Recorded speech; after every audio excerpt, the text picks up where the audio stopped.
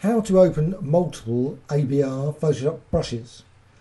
You can use the file open command. That might work sometimes. We'll open just one brush maybe out of one ABR file. Not brilliant. You could use the edit command, edit preset manager. That will open one ABR file at a time. Also, you can use the brush palette, and that has a load command, and that will load again one ABR file. You can actually open multiple, though not vast numbers of ABR files, but it will bring in about 10, 1,000, 2,000 brushes at one go. And that's just to go to the file manager.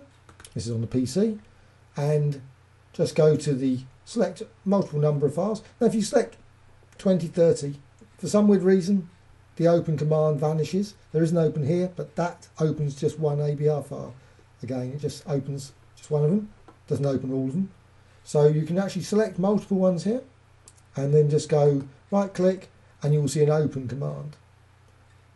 Select that, and then when you go back to Photoshop, you'll actually find the brushes are all stored in the brushes palette.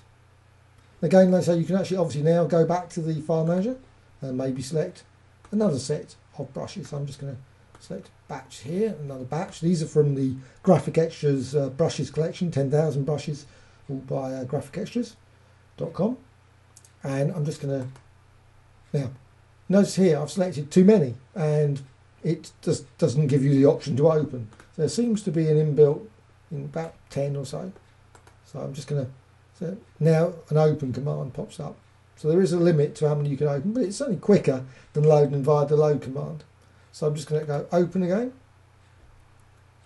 And you'll see it just going through loading all those, and it will just, yep. And now just drag that a bit, and you will see a vast selection of ABR files and designs and brushes all being loaded. And of course you can just go back to the file manager and load another selection. Now of course once you've done that, once you've loaded multiple ones, you can actually save that whole selection via the edit preset manager and actually save individual designs to a single ABR file, and so you can quickly load actually all of the brushes in one go.